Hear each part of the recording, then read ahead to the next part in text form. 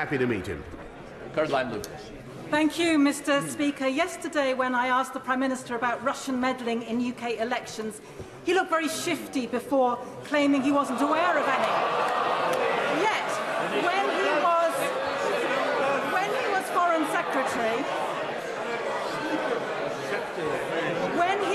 Foreign Secretary in 2017, in a joint press conference with the Russian Foreign Minister, when Lavrov claimed there was no evidence that Russia had interfered in UK elections in any way, the now Prime Minister corrected him by saying there was no evidence of successful interference. So can the Prime Minister tell us what evidence he has seen of unsuccessful interference? Has he actually read the Russia report, which is very clear that there is credible evidence of interference?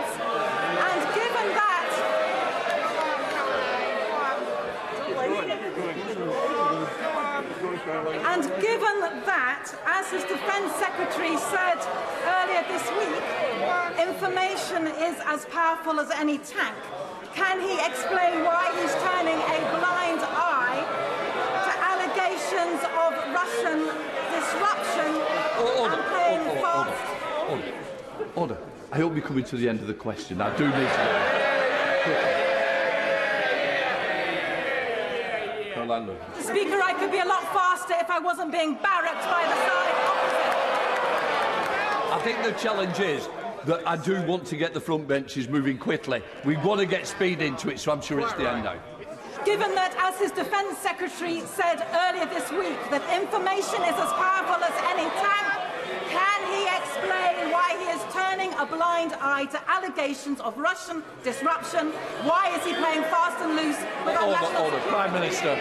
Mr. Speaker, I repeat what I told her ages ago, if I think I've got it right. I've seen absolutely no evidence of successful Russian interference in any electoral event, Mr. Speaker.